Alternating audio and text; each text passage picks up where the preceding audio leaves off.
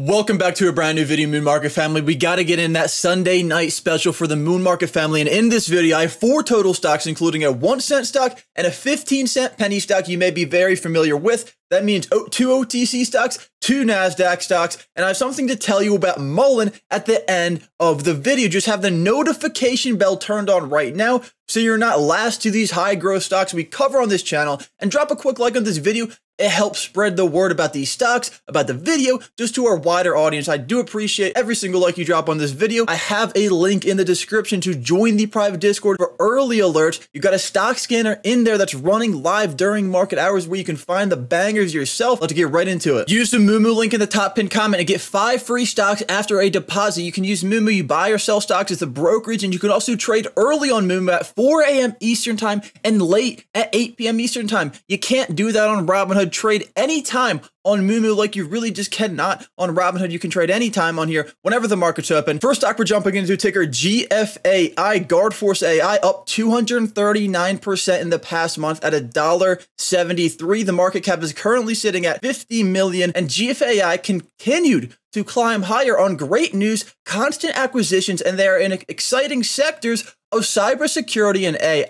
I have to show you 2 pieces of news coming up, including acquiring up to 36 subsidiaries, and we covered this one below 40 cents in the private Discord. You can see it right here, 37. Take a look at the price at the time of that alert, and 50 cents on the channel. You can see 59 cents right here, and we covered it multiple times. GFAI is #1 on Fintel short squeeze leaderboard. The short squeeze screener and leaderboard uses an advanced quantitative model to track companies that have the highest likelihood of experiencing a short squeeze. This does not guarantee a short squeeze, but it's the ones that have the highest likelihood according to Fintel itself. And I really like they closed #1 on this leaderboard on Friday, because everyone who checks this out consistently looking for the top short squeeze candidates had all weekend to do their due diligence and see that GFAI is #1, and this has most likely brought a few new eyes. Here is what the company has accomplished in 2022 alone. They deployed 1,400 robots, announced a partnership with SBC, and created a US subsidiary, closed the robotics acquisition of SZ and GZ in a $10 million deal, announced year-end 2021 revenue of 35 million, and the 2 upcoming catalysts are: #1, on March 29th, they announced they are in the process of establishing subsidiaries in Dubai and Australia. The official creation of these is an upcoming catalyst. And #2 would be on March 21st, they initiated the acquisition of 8 companies, and they initially will acquire 8, but they have the option to purchase up to 36 Kuwait subsidiaries. The initial 8 is a 30 million deal, and they can purchase up to 36 if they choose to do so. That's not a guarantee. They expect to sign the definitive agreement before the end of May. These are the initial 8 companies right here they are acquiring, and many people may be skeptical about investing in Chinese companies, which is understandable, but it is starting to become more safe to invest in Chinese companies that are listed on the US exchange. This is not a guarantee. Anything could pop up and make Chinese companies just as risky as they used to be, but we do know that US listed Chinese stocks jump after China reportedly considers sharing company audits. Beijing regulators are working to give U.S. authorities complete access to audits of Chinese companies listed publicly in New York. The access could come as soon as the middle of this year. The China Security Commission told CNBC in a statement that it met with some accounting firms in the country, telling them to consider preparing for joint inspections. Big news for Chinese companies, including NIO, JD.com, Alibaba, Xpeng, Li Auto, all those Chinese companies, and that is a big reason why GFAI jumped 12% on Friday. Now, they are getting to the US market. They created a US subsidiary, but GFAI expects to do 55 to 60 million in revenue this year, which is a 66% revenue growth if that is achieved. Taking a look at the chart, GFAI currently has support at $1.44. So if you're looking for a level to get in, $1.44 is the first support level. Next support, we got $1.27. So if it breaks below $1.44,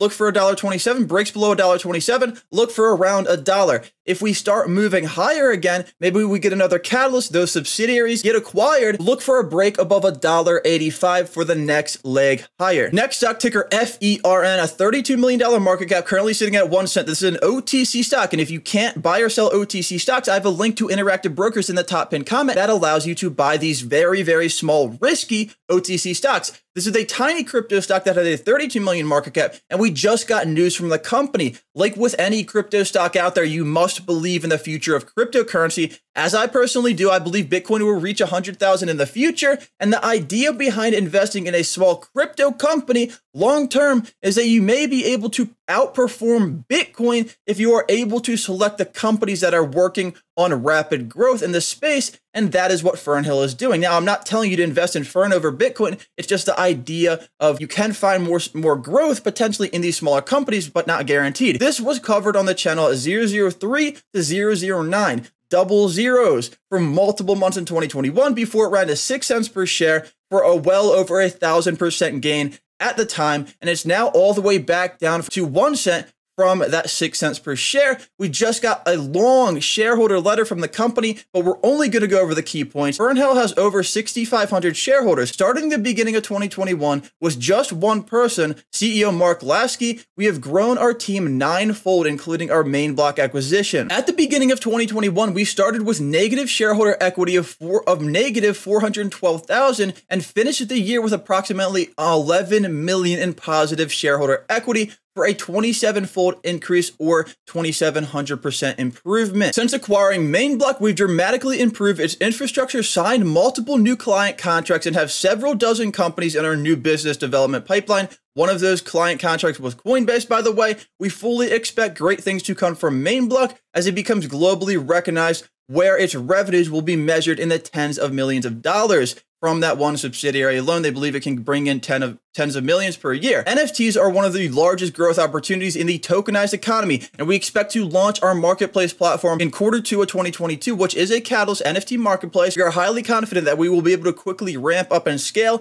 revenue and profitability in 2022 in the NFT space. Stay tuned for more. So more upcoming catalysts include there are 2 growth initiatives for shareholder value that this letter would not be able to complete without mentioning: acquisitions and uplisting to a senior exchange. While our core focus is to grow MainBlock and PerfectMind and launch our new NFT marketplace, we strongly believe significant shareholder equity growth and appreciation can be accelerated by making highly selective strategic acquisitions. On the topic of acquisitions, the targets that we have identified, they already have identified some further acquisitions, are closely aligned to our planned digital asset ecosystem and provide a catalyst for exponential growth. Uplisting, last but not least, our stated goal of uplisting to a senior exchange. Given where we are on the calendar as a company, we believe a Q4 2022 target is still very achievable. Now, taking a look at the chart, we currently broke right above the 0.143 support level. So if it does come back down, and you may be able to pick some shares up there, but if it breaks below 0.143,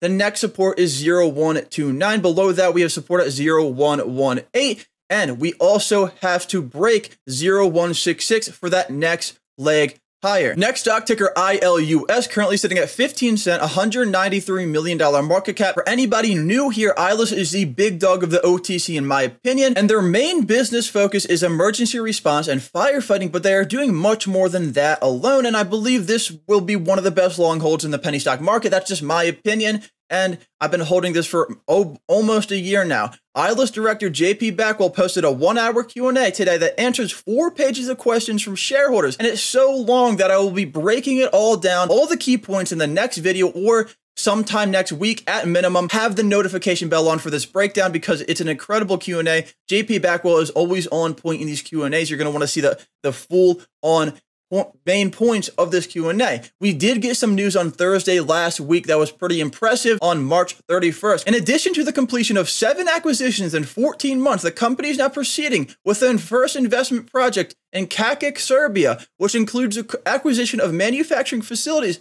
for the ILUS EV technologies. Over the next 8 years, this current investment project is expected to provide employment to thousands of Serbians and generate several hundred millions of euros for the city of Kakak and ILUS EV Technologies. In partnership with the city of Kakak and the Serbian government, ILUS EV Technologies will begin manufacturing its eRaptor range of commercial electric utility vehicles at a large facility, and the facility will be home to the end-to-end manufacturing process of the complete eRaptor EUTV range. By 2029, revenues for ILUS EV Technologies are expected to reach hundreds of millions per year from this one investment alone. This is the ILUS eRaptor that they will be manufacturing to bring in millions from Serbia. Taking a look at the ILUS chart, we currently have support at 15.5, And we have resistance at 16 cents right now that we have had a trouble breaking a few times. If we break above that, look for a move to 17 cents. But if we break below 1555, then look for a move to around 14 cents, and you may be able to get some shares at 14 cents. It's been great support recently. Below that, we do have a little bit of support at 12.7, but in all reality, the next support below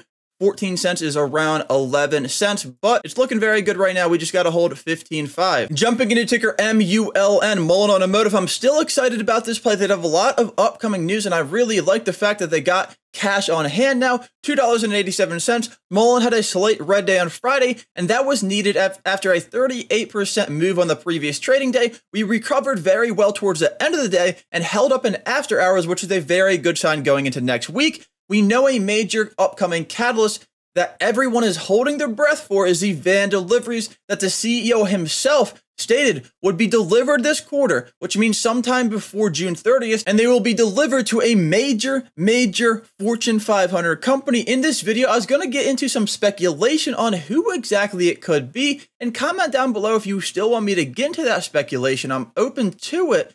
But I believe it is much more exciting and will benefit the share price even more if we just wait it out until the official announcement, and it's really not that far away. Imagine nobody knowing, nobody looking into it, that FedEx or Amazon or UPS will be buying these vans, for example, and all shareholders are shocked by the announcement. Let's say FedEx comes out and they're buying the vans, and when shareholders are shocked by an announcement in a very positive way, that could cause the price to surge, just like when the CEO was on the Benzinga podcast and he announced that a Fortune 500 company is buying the vans in general. It shocked the shareholders. That's what we want. We want another shock. That's just speculation that FedEx, Amazon, or UPS will even be buying these vans. I have no clue. It could be any Fortune 500 company. But if you want me to get into my speculation just for fun, let me know in the comment section. MULN is number 2 most active on stock splits, and it's on a Sunday when most of the time you will see cryptocurrencies like Dogecoin, Bitcoin on high up on the list of the most active over the weekend, because you can still trade crypto over the weekend,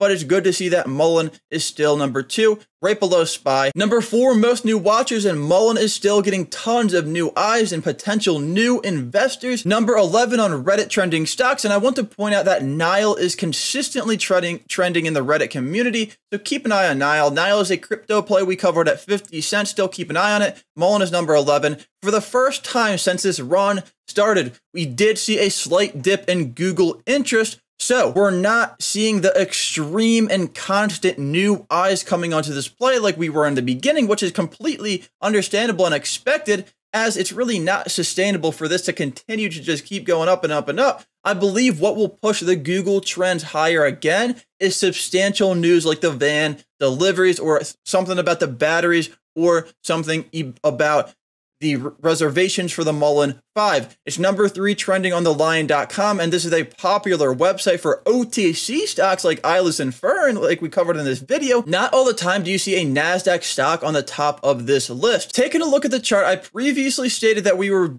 looking like we were forming a wedge, and it is looking like we are now. We were able to hold above 278, which I wanted to see, and I want to continue to hold above 278, but if we don't, that's fine, because we just want to bounce off this wedge and continue to get to the end of this wedge. And then once we get there, that will set us up nicely with that nice consolidation to either break above or break below. So once we get to the end of this wedge, look for a break above $3. Maybe we get there before we get into the end of this wedge. But after we break 3, look for a next leg higher to 360, but we do have support at 278. We also have support below that at 247. So if we break out of this wedge below it, which I don't want to see, but if we do, you may be able to pick some shares up at 247. Turn on the notification bell to get all these stock picks early, and join the private Discord down below to get stock alerts and all momentum plays for possible scalps and quick trades. Drop a like to spread the word, and comment what stocks you are watching this week. Comment the ticker down below. Turn on that bell. That's the most important thing you can do on this channel. That's it for me. Peace.